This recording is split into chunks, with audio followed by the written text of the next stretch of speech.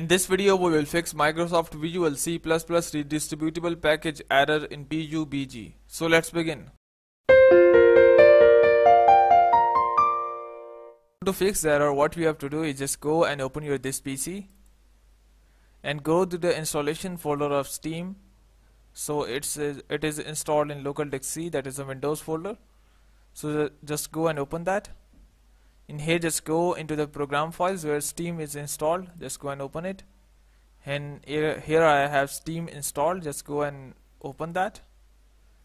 And here just go to the Steam apps folder, and here go to the common folder, go to the game folder that you are currently playing, and that is having the error of Microsoft Visual C++ redistributable.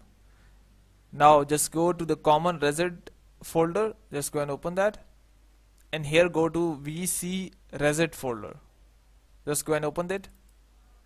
And here we will have a file with the name of installscript. The name of the file is installscript. Just go and right click it, and here just go and delete it. Once you have deleted the file, just go and restart your computer and again start the Steam. By doing so, hope the problem will be solved. If you still have an issue, you can comment below. I will try to answer that. But before you go, please subscribe, like and share. Thank you.